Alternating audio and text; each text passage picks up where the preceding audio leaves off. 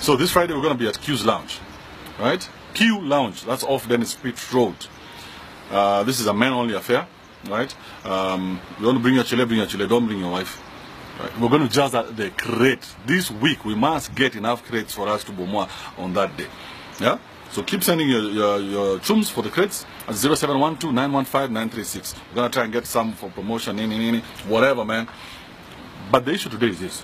This guy tells me he's looking for a Kenyan chick and he wants to know which is the best Kenyan chick. Now, I don't know the best Kenyan chick because all these women be crazy out here. But I'll tell you 3 you should never deal with. Okay? That's number 1, the receptionist. This chick has been pitied by almost everybody. If those guys she can corner is from here to Mexico, right? You want to stay away from her. Unless she's very new, then you have a good chance. Number 2, this is the hairdresser. Those 2 chicks who work in salons. Ho, boss. You're living there, many guys, many. So those, and this is a worldwide thing. I'm not talking about Kenya. Even you go to Nigeria, those brokers niggas, those chicks at the salon, they behave the same way.